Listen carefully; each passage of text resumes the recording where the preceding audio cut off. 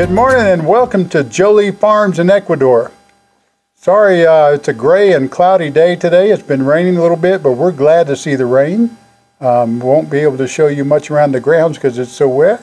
But we wanted to talk to you today about what you should bring to Ecuador when you come to Ecuador. So this is kind of twofold. If you're just visiting, it'll be a little different. But if you're thinking about moving here, and that's going to be the bulk of our conversation today.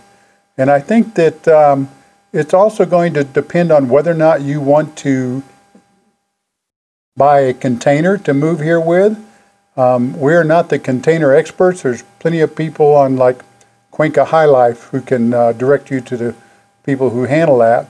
But I can tell you that containers are very expensive. They're somewhere in that $15,000 range at least now, for a 40-foot container. And most people that we've talked to about it have had negative experience. There's a few people who haven't, but a lot of negative experience. Now, some of these things are visa related, but expect it to cost at least 15 grand by the time you actually get it in position where you can unload it. For us, we chose to sell everything, not do a container. Packed everything we could in 4 suitcases and headed this away. Yeah, I think though the airlines were different then because we could have 2 bags checked in each, and we could have a carry-on each plus a personal bag. So, you know, we got to bring a lot in our suitcases. They couldn't weigh more than 50 pounds. Those airline requirements have changed completely, and one of the airlines that's coming here now, American, I mean, you've got to check with the airline because they've gotten really strict on these things. 1 carry-on, 1 bag, and your carry-on can only weigh, what, 25 pounds or some ridiculous amount? Yeah, I don't know. We haven't had to deal with that yet, but we'll definitely, yeah, take a look. Now, it may be worth paying for an extra bag. However, some airlines are just not letting you even bring the extra bag, period. True. All right, so I think our list is going to really depend a little bit on our personal preference. So you may say, well, gee, I don't care about those kind of things. So don't worry about it. Don't worry about bringing them. Come on. But I do think even if you're visiting here in Ecuador, bring a hat. Bring a hat?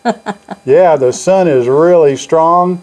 And yeah, you'll get sunburned if you're not careful. Well, I will say, you can bring a hat, but they have a lot of hats for sale here. They sure do. Ecuador is actually the original makers of the Panama hat. Ecuador was commissioned when they were building the Panama Canal, and they were commissioned to make hats for those workers, and they called them the Panama hats because they were for the workers in Panama. So we've got these Panama hat makers all over Ecuador. But definitely you want to wear a hat here till you kind of get used to the harsh sun.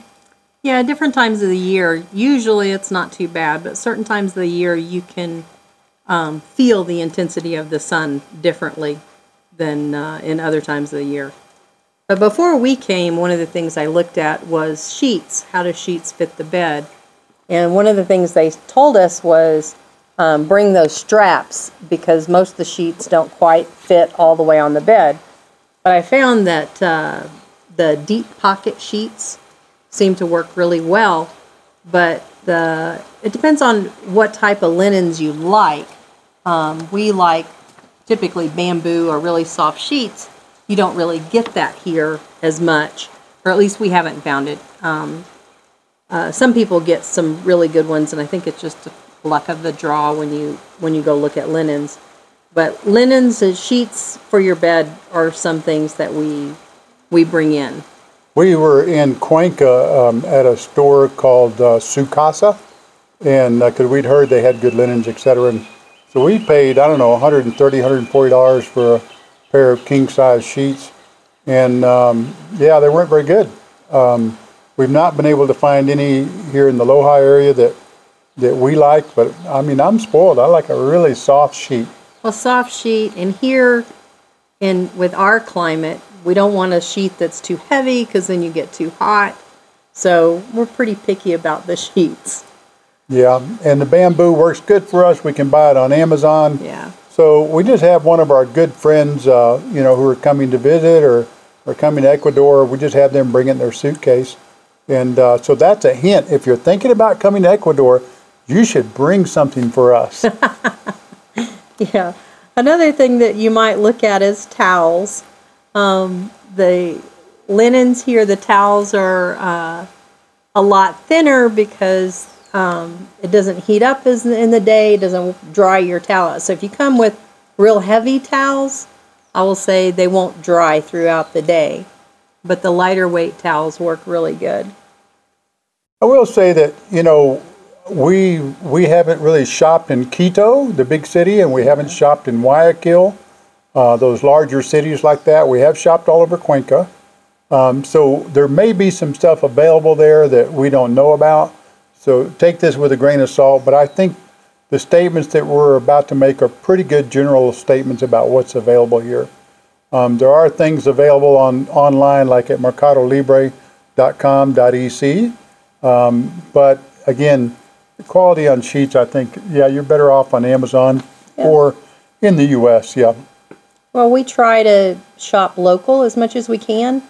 So we just buy from the U.S. until we can find a replacement here. And it's all about finding the right store because a lot of the tiendas here are not online, so you can't really do a internet search to say, where can I find this? It's just basically boots on the ground, walking around Loja to see what you can find. And sometimes it's good, sometimes it's not. And when you find something that you like, you should buy it. Don't wait because it won't be there when you go back. Again, context is everything. So I'm a person who has a lot of allergies. Guess what? Benadryl is not in Ecuador, so you can't buy it here. We've never found it. We've been told that Ecuador doesn't allow it to be sold. It is bad for your liver if you take a lot of Benadryl.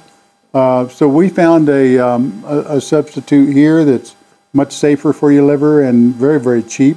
And so we use that when we have the need.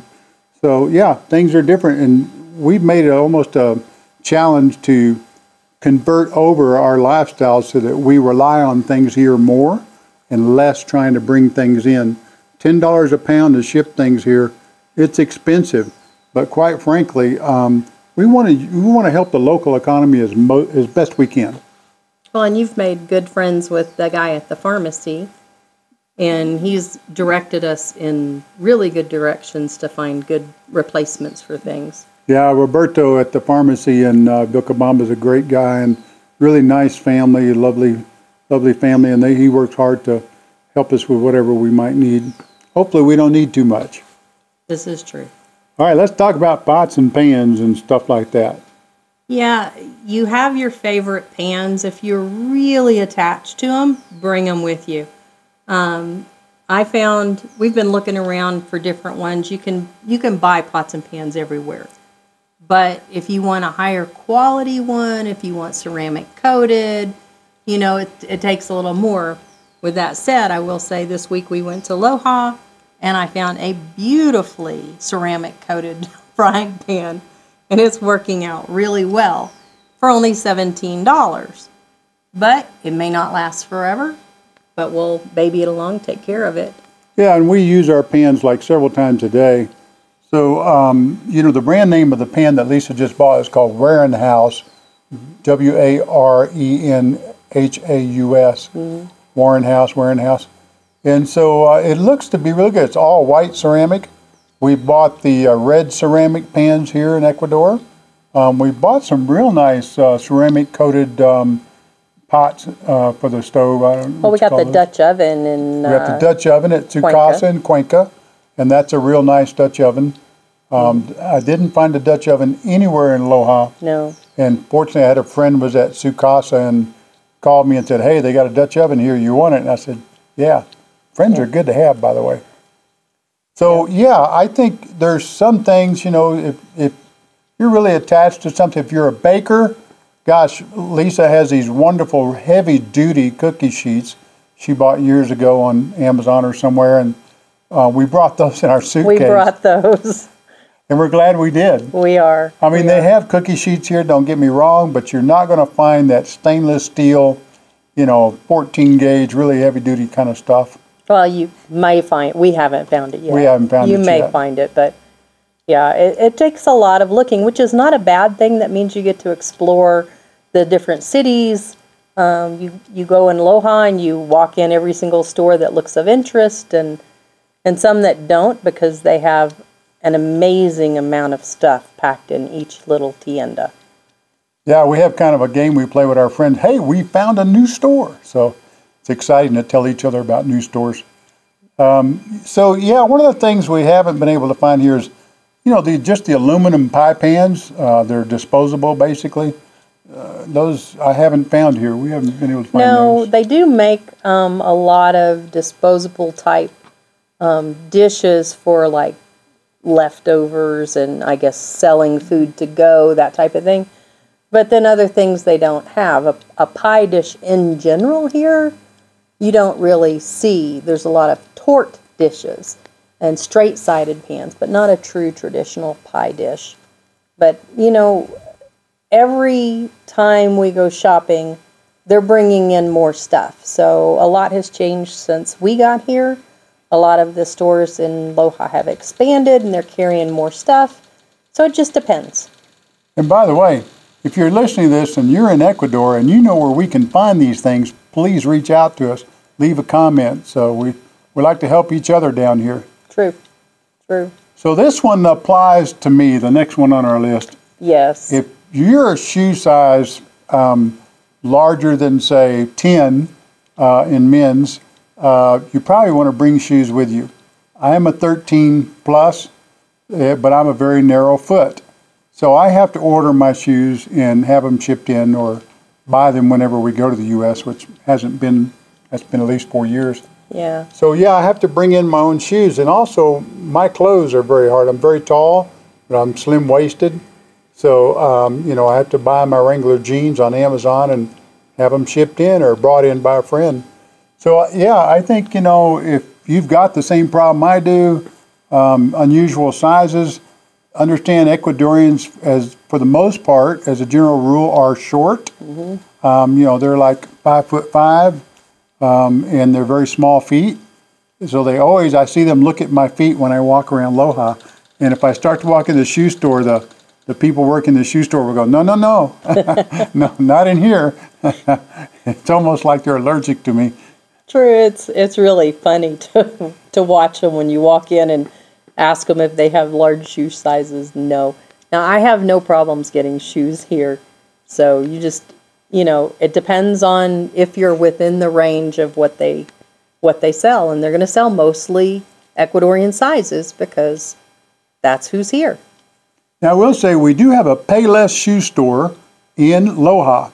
And they do the, you know, buy one at regular price, get the other one at half off. So they usually have size 13s. Not very many. You can choose black or brown, typically. But Lisa and I were in there a couple of weeks ago, and they have a leather house slipper that I really like. And so they didn't have them in size 13. And so I asked the girl about it, and she says, I'll have them for you in a couple of days. You want 2 pair? And I said, yeah, sure, why not? So, you know, 2 pair, and about $70 later, you know, 2 days, she called me, said, I've got them. So $70 for 2 pair, and now I've got an extra pair. So, you know, it is available. It's just a more limited selection for us tall and Bigfoot guys. Yeah. Okay, this is kind of right up your alley. Certain spices. Spices, which we've said before, you kind of, sometimes you can find them, sometimes you can't. If you find them, go ahead and stock up. If you can't find them, see what you can do to grow them and dehydrate them, and then you have them. But there are some spices that aren't always here.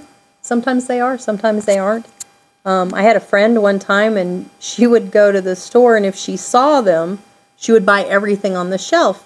And I always thought, well, that's kind of mean, because then the next person that walks by can't get any. But in a sense, she's stocking up. That's her way of stocking up. And the next time you go, they probably, some stuff I think they buy maybe once a year. And it's like, if it sells too fast, we'll wait a year before we buy it again. I'm not quite sure the reasoning behind it. But here in Loja and Vilcabamba, you change your way of cooking to accommodate the produce and the spices that are available. Yeah, and I think that's a good point, is to try to use what is available and change your recipe a bit. But I'll give you an example. Smoked paprika. You're not going to find that here. So that's an Amazon product. And so you might as well just get it there and bring it with you. You know, I will say that Super Maxi in Loja, you know, which is a big store like an H-E-B or Piggly Wiggly, whatever you want to call it, they did not have the Brew Right coffee filters. And so it was a while, and one day they were available, and I saw they had a whole bunch of packages, a very top shelf. So I grabbed about 6 packages, and I felt kind of bad about grabbing that many, and I brought them home. But it was a good thing, because they didn't have them for almost a year after that. Yeah. And then now that seems like finally, after 3 or 4 years, they have a really good supply in there all the time with those. So it takes them a little while to catch on that this is a product they should have on the reorder list. All right, so electronics. Yeah, so there's a lot of discussion about this. Electronics are expensive here. And some people believe that they're not as high quality here in Ecuador. I just bought a desktop computer here in Loja. I will say that I could have got one cheaper on Amazon, had somebody bring it in, but I would have paid, you know, a lot to have that done. But, you know, for maybe $100, $150 difference, I got one here. It all works fine for me. You know, I got 16 megabytes of RAM on it. I got solid state hard drive that's, you know, a couple terabytes, something like that. Little monitor, all that stuff. So there's a lot of computer stores here. You can order online at Mercado Libre. So that is available. But I will say that phones and tablets and things like that, we have bought those here. We have. The phone we're recording on right now is a Poco F3. Mm-hmm. You know, $300, and it works. Yeah. Lisa got her mom a Samsung tablet, A7, mm-hmm. I think. You know, yeah. Under $300 here. Mm-hmm. Works great. Lisa's got one too. So I think, yeah, it's available here. May not be good quality. If you're coming though, there are some rules about how much you can bring, and I think you're limited to 2 laptops, you know, maybe 2 tablets and 2 cell phones. Separate them. Yeah, separate them in different luggage if you can. Mm-hmm. But yeah, so if you try to bring more than that, they're going to stop you and make you pay the 30% import fee on them. The main thing is they don't, if they find you bringing stuff in large quantities, they're going to assume you're bringing it in for resale. And if you're bringing it in for resale, they'll tax you differently on it. Yes, and actually you're supposed to have an importer permit if you do that, an importer's license. Yeah. So yeah, you know, we packed, we actually had 3 laptops in our suitcases. We had 4 tablets. 4 tablets, yeah. Maybe 3 cell phones. So we had a lot in our suitcases, and we did fine. But we actually had a problem in the U.S. Yes. Getting into the airport in Austin, and that was when the guy suggested to us we put them in all different suitcases. Right. So the same thing with household appliances. I think that, you know, a lot of people have told me here that we get the seconds from China. I don't know if that's true, but it's possible. I will say this, for instance, if you want a refrigerator here, they're available everywhere. However, if you want a side-by-side with the water and ice in the door and all of that, those are $2,000 to $3,000 each here.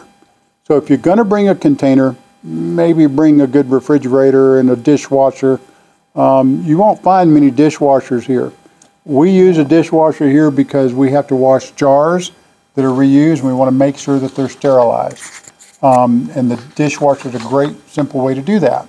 I will say that the dishwasher we bought is lacking, and there's not very good design on it. But well, and the other thing that you need to know with all this that we're telling you, most houses come furnished. They have some furniture, they have some pots and pans, and they have whatever the previous people brought with them. Ours had a nice side-by-side refrigerator. It's probably a good 100 years old. It has a dishwasher that came with the house. So a lot of houses have all these things already. So you kind of need to know what you have before you bring it. Now, if you just want to bring your own appliances, that's fine. You can always swap them out, and you can sell the ones that come in the house that you purchase. And you don't have to make a decision on the container right away. You have up to a year. Was the last law I heard. They may have changed it, but up to a year to bring in a container for no tax. You can still bring in a container later, just you're going to get taxed 30% on everything inside of it, which would make it not worthwhile. So yeah, TVs here are fairly cheap. I think we spent $500 on a big screen TV. Yeah, all that stuff's available here. Lots of different brands, and you may not get the same quality you could in, say, the U.S. But I don't know. It meets our needs. We're pretty happy with it. Yeah.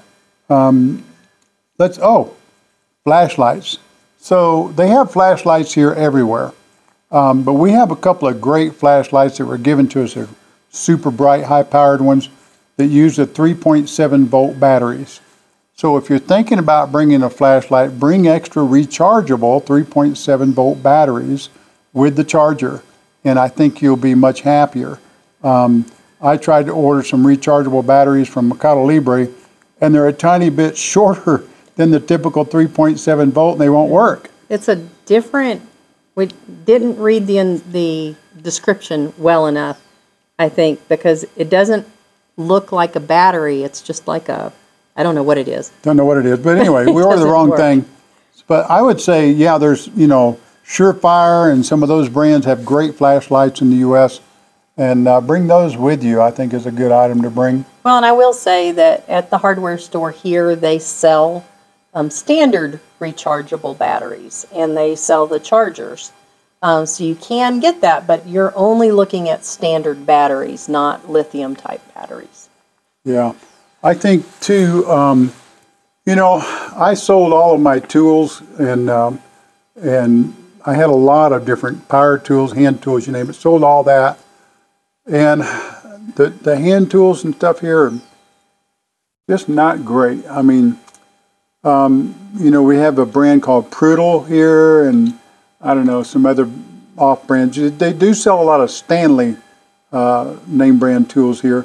But for the most part, the hand tools are, they're kind of expensive. The power drill, they got all the DeWalt stuff here you want to buy. I don't think you're probably going to get as good a quality as you could get in the U.S. And, the warranty, well, if you bring stuff in the U.S., you're probably not going to be able to get it warranted here. But again, look at the country. So this is not a country that utilizes high-powered tool type things that much. I mean, the main tools is a Beretta and a machete. So grinders. Now, they have pretty good grinders here. Yeah, everybody uses a grinder, a hand grinder, offset grinder, whatever you want to call it. Yeah. They all use those a lot here. They cut bricks and tile with them. They do rebar, all that stuff with them. So yeah, part of me wishes I had brought more of those tools, but that would have required either a container or multiple trips with suitcases. And your plane tickets are a lot more expensive now than they used to be to Ecuador. Our final trip from the U.S. to here, I think our tickets were like $250 a piece. No, they were $150 a piece. $150 a piece. It was one way. One way, yeah. It was great. Now, I mean, a round trip ticket's probably going to be $1,000 a piece. Yeah. So I think you got to be conscious of that. So makeup. Ecuadorians are wild about makeup. And there's a lot of makeup stores here, and that's a big thing. But I think probably if you have some certain brand that you want, yeah, you might want to bring that. Bring a little bit extra. Yeah, I would say anything like that. Again, most things they ship in if they see a constant need. Even the little haircut tienda in town, she sells a lot of variety of stuff. So a lot of stuff you can find. But again, bring what you need for getting you going. And Will. Yeah, bring what you need to get going, and then see if you can find something here that you can replace it with. Because it's all about sourcing things locally. I think, you know, the best thing that we did was we looked at this as an adventure. And I always call it the pioneering spirit. You know, if you think about the early pioneers in the U.S. going out west, that must have been quite the experience to have to find new things to do daily life with.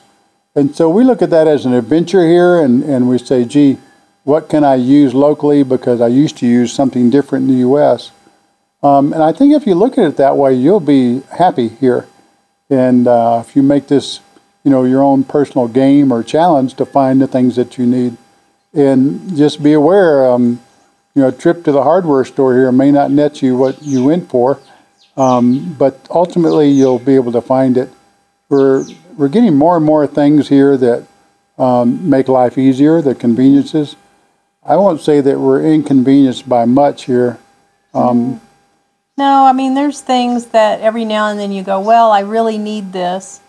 And I would say before you actually place your order, we take one more trip around Loja, see what we can find, and come home and it's like, okay, we found something that'll work just fine and we don't need to order anything. Yeah, be ready to experiment. You know, there's a lot of Americans here that are insistent, and I'll just give you an example. Jif peanut butter. Got to have my Jif peanut butter. Well, Super Maxi now carries that. From time to time. From time to time. But, you know, there's all natural peanut butter made here locally everywhere. So, you know, I would think that'd be a better option. But I understand if you're married to your Jif peanut butter, you know, you probably will be able to get it here. Yeah. That was funny because when we first came, somebody that was helping us when we moved over here, his one big request was a huge container of Jif crunchy peanut butter. Yeah, so, yeah, we brought him some Jif crunchy peanut butter and a couple of other little strange items that, you know, he had the hankering for, I should say. Sure. For me, it's the Texas breakfast taco. The other thing that's actually not on our list, DVDs. If you like DVDs, bring your DVDs with you. That's wonderful.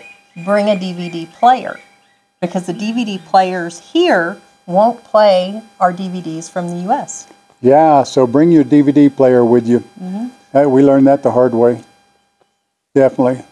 Well, again, I think these are just a few items that you might consider bringing. You know, if you have your favorite organic sunscreen or organic bug spray or something like that that's, you know, you really, really like. Those things are available here.